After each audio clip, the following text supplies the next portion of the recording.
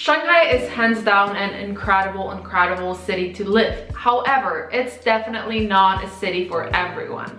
Not everyone will enjoy life in Shanghai simply because the city is freaking huge. It's a city of 25 million people. It can get very messy, intense, even dangerous for some. I have lived and studied in Shanghai, and in this video I will tell you the pros and cons of living in Shanghai. And if you're interested to hear more about my experience, check out my book. I wrote a book about my experience living in China.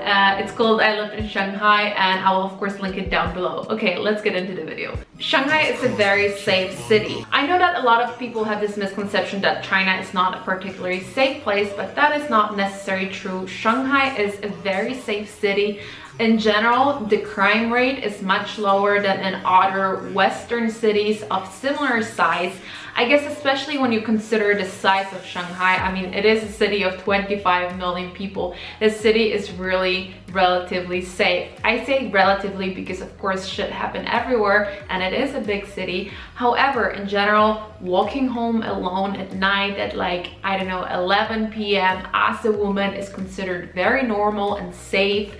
You can totally take public transportation at night. You can totally take taxi by yourself as a woman at night. I've done that many times. A lot of my friends do it. All my friends do it. There is one thing about the city that is not particularly safe and can be quite dangerous, but I'm gonna mention that a bit later in the video. The size of Shanghai. As I said, Shanghai is a city of 25 million people, and I feel like this can be considered both as a pro, but it can also be a con. The thing is that not everyone is meant to live in a city of that size.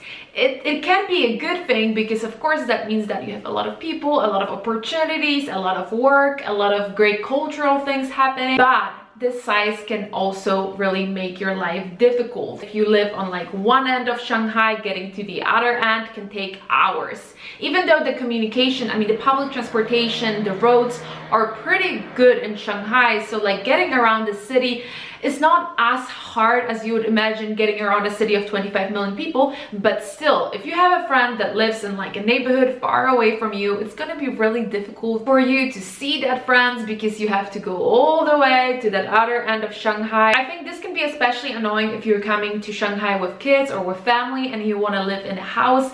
That means that you're probably not going to live in central Shanghai or any other neighborhoods that are kind of central-ish. I've never lived in central Shanghai, but I've always lived like, let's say 20-minute ride, metro ride from the center, which is still considered very close in Shanghai. If it takes you like half an hour to get to downtown Shanghai, you're basically like living really well. But for example, in Copenhagen, that would mean that you live in the suburbs if it takes you half an hour to get to the center. In Shanghai, that's not the case.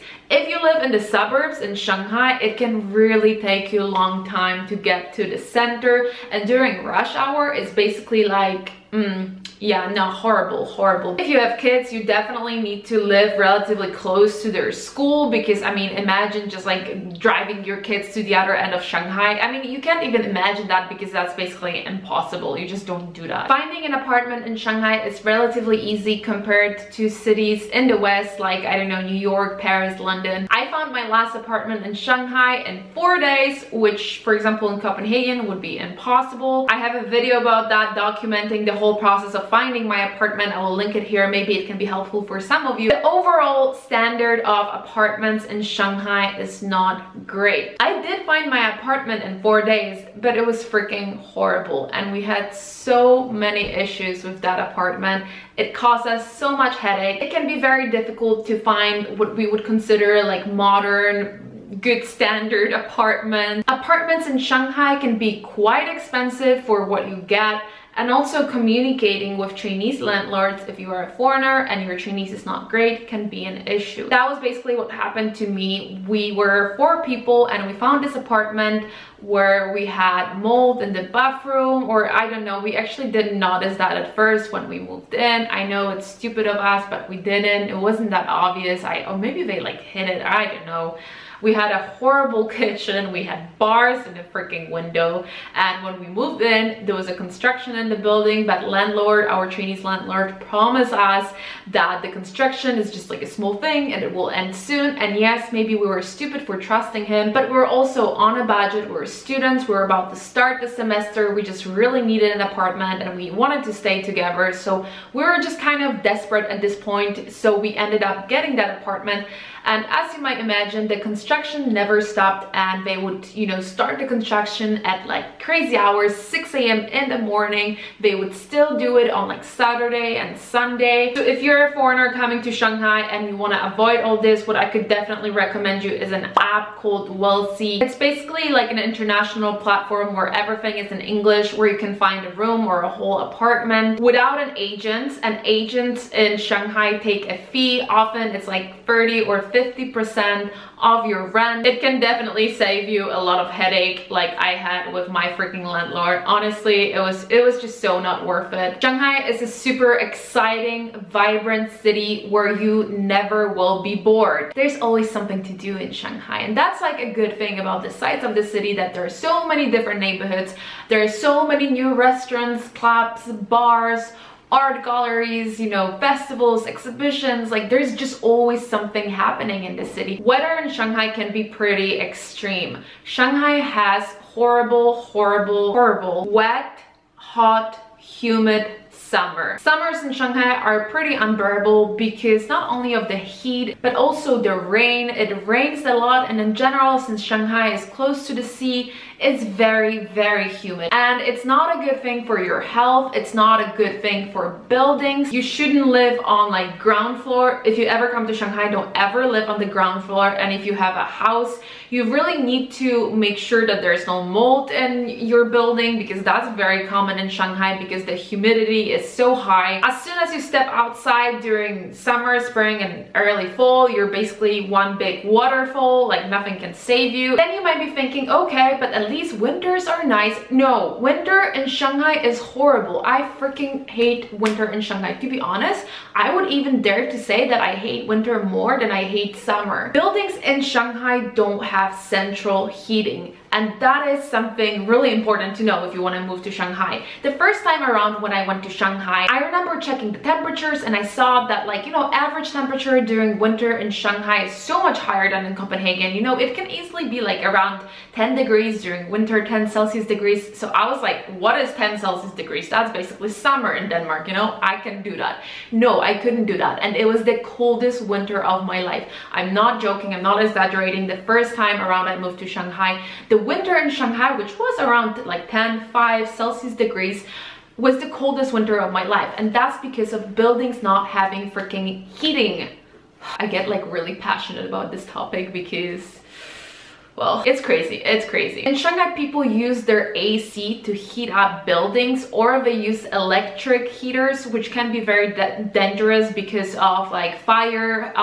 You know, they can start fires, so they're often illegal to use. Some people still do it, but yeah, if you use your AC to heat the room, it's not great. It does help a little, it does heat the room, but AC basically just blows hot air, hot, dry air. It costs a lot. Like my electricity bill during winter in Shanghai would be so high, so much higher than in like Denmark, Poland, France, because the freaking AC would take so much electricity to heat up the room, and it still wouldn't be really warm because as soon as you turn the AC off, it gets cold again. Shanghai is a very multicultural city. There are apparently around 500,000 foreigners living in Shanghai right now. But the thing about Shanghai is that there are a lot of people like coming in and out of the city constantly. So I can imagine it's difficult to count that number. But yeah, in Shanghai, you definitely meet people from all around the world. There are a lot of people from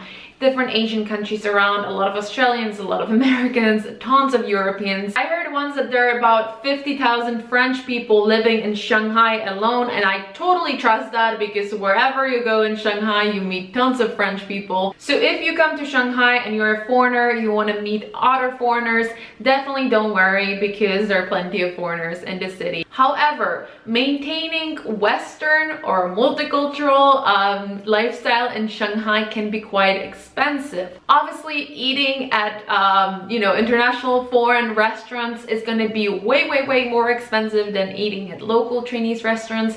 Going to a supermarket and getting basic products like cheese or bread and milk is going to be way more expensive than getting Chinese products. You will definitely spend more on groceries. Let's say if you're European, I mean, I'm European, so let's just say that you're probably gonna spend more on groceries than you did back in Europe, even if you lived in an expensive European country like I don't know, Germany or Denmark.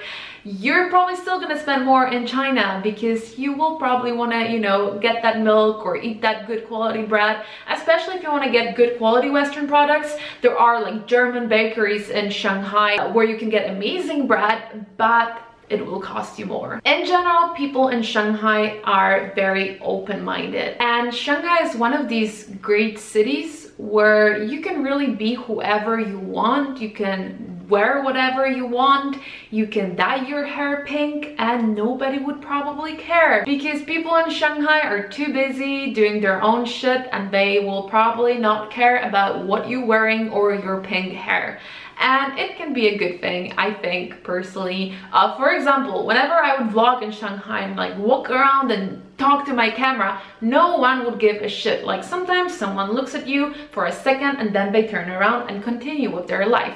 But for example, if I walk around and vlog in Copenhagen or Warsaw, people really stare. Sometimes they like stop on the street and turn around and stare at me with their mouth open. Shanghai can be pretty chaotic. It's a huge city and life in big cities can be rough. People are busy, people are always in a hurry, everyone is just like running around, there is crazy traffic. Actually, that's something that I wanted to mention that can be dangerous in Shanghai, and that is traffic, and that's something to definitely consider if you have children or animals. If you have a dog, you should definitely not ever let the dog off the leash. Actually, that's one of the things that probably annoys me the most about Shanghai, and that's something I never got used to. I saw so many dangerous situations on the road where cars, people driving really don't give a shit about pedestrians. And I think it's horrible. It should change. I hope it will change. But yeah, traffic can be really intense in Shanghai. The architecture in Shanghai is one of a kind. Or I should maybe say the mix of architecture in Shanghai. The way Shanghai looks, the visuals, are very unique. When you're in old Shanghai, you feel like you moved like 100 years back in time, and then all of a sudden you see one of the world's highest skyscraper and you're like, I'm in the future and in the past at the same time. I don't know, that's just something I really appreciate about Shanghai. And then Nanjing Road with all the neon signs. I know it's like I'm probably the only person who lived in Shanghai who appreciates Nanjing Road, because usually people who live in Shanghai freaking hate Nanjing Road because it's a very touristy place. And yes, don't ever come to Nanjing Road on a Sunday or Friday or during public holiday. Oh my god, I did it once. I regretted it. It was horrible. But if you happen to come to Shanghai in the evening-ish hours where there is not that many people in Shanghai on Nanjing Road means still like shitloads of people. I really appreciate the view, the neons, the, you know, the lights, the colors. Like, this city is just beautiful. I think it's inspiring for someone who really appreciates art and likes to take pictures or videos. It's the perfect place to be. And then obviously pollution. You cannot not talk about pollution when you're talking about a big Chinese city. Air pollution is definitely something that affects your life when you live in Shanghai. When you live in Shanghai, it's very normal to just wake up and check your air pollution app the same way you would check weather. Or actually, for example, like the iPhone weather app shows you not only the weather, the temperatures, but it also shows the pollution level in Shanghai. It affects your life. There is no way around it. If you're someone who likes to go for walks or run outside, there are definitely days in Shanghai where you just shouldn't go for a run or shouldn't walk, especially if you're older, if you're a child, or if you're someone who has health issues. That is something to consider, definitely. Just keep in mind that pollution is not a stable thing, meaning sometimes the pollution is very high, sometimes the pollution is very low or non-existent. It depends on the wind, it depends on the weather. When it gets cold, pollution gets worse. So during the winter, pollution in Shanghai is much worse than during the summer. If you want to hear more about my experience, check out my book, I Lived in Shanghai. And I hope this video was helpful. If you have any questions, please let me know in the comments, and I'll hopefully see you soon. Bye.